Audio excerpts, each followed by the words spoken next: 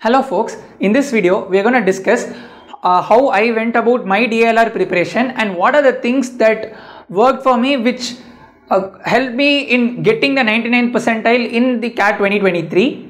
This is going to be a video from an aspirant's perspective. I already made a video talking about how I went about my VRC preparation and how my CAT attempt went. So if you have not watched that video, check out the description of this video, click the link and watch it before you watch this video. So let's get started.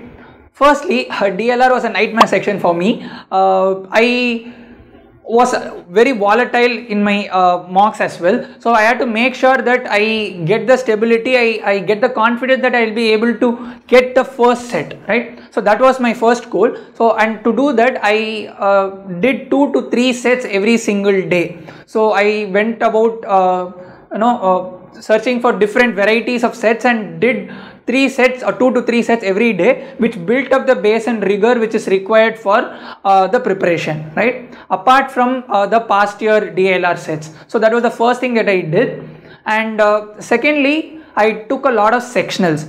So I realized that my gap was in the strategy aspect. So I did not know when to leave a set, when to keep doing a set, and all of these things sort of bugged me in my during my mocks. So what I did was I took a lot of sectionals and I made sure that I tried different strategy and checked whether it worked for me or not. For example, initially I did not spend 2 to 3 minutes to evaluate sets. I just jumped into a set and I did it, but that did not work for me at all, because sometimes I get stuck in a difficult set and that completely screws up my attempt.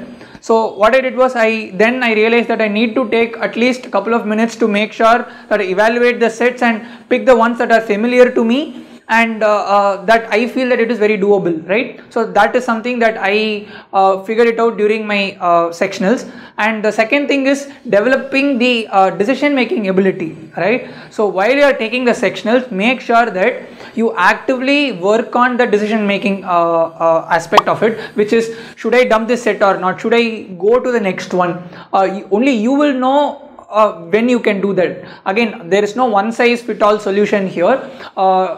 Yeah, so going about saying that, okay, I'm going to dump the set in 8 minutes, I'm going to dump the set in 10 minutes, or are you going to try it for 15 minutes? It all depends on your strengths and weaknesses. So make sure that you do a lot of trial and error and don't hesitate to fail while you're practicing in sectionals or while you're doing mocks. So that is the second thing that really helped me. So if I have to just go about my strategy, so I took the first 3 minutes to evaluate all the sets and pick one, and then go about solving it for probably 10 minutes. Again, I did not have a rough hard stop for when I should drop a set, especially for the first set, because I know that first set makes all the difference, and if I'm able to get the first set right, I'm going to go in with the momentum and do the next set as well, right? So yeah, that was my plan. And after 10 minutes, if I feel like I am nowhere, then I might go drop that set and go to the next one. So this was my rough plan. And now let's see how my actual DLR attempt went in 2023 CAT. So what happened was I did pick one set and I was able to solve the set, but the funny thing here was something was not falling in place. I realized that the possibility that I arrived at was the only possibility, but I was not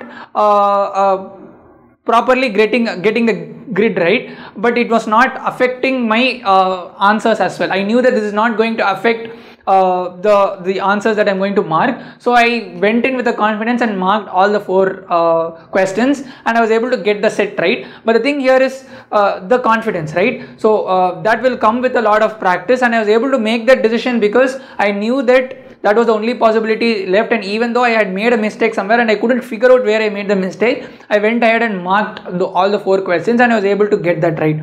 So obviously there's a small luck aspect to it, but yeah, keeping that apart, not second guessing yourself helped a lot in that situation.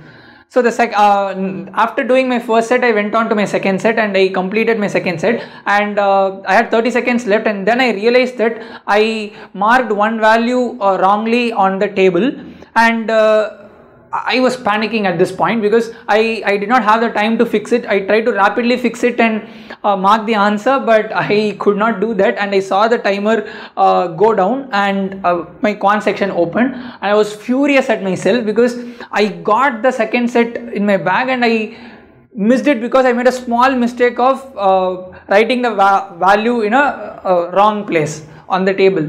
So I really could not come out of this because such a small mistake could cost the entire set, but it so happened that I got 3 questions right out of the 5. But anyways, but I did not know that at that point in time, and I wasted 10 minutes or 15 minutes in my quant because of me worrying about, you know, how I screwed up my DILR section. So in the next video, we're going to look at how I went about my quant section. So stay tuned for that video. Hope this helped you in getting a starting point as to how you should go about your DILR preparation. So best wishes for CAT 2024.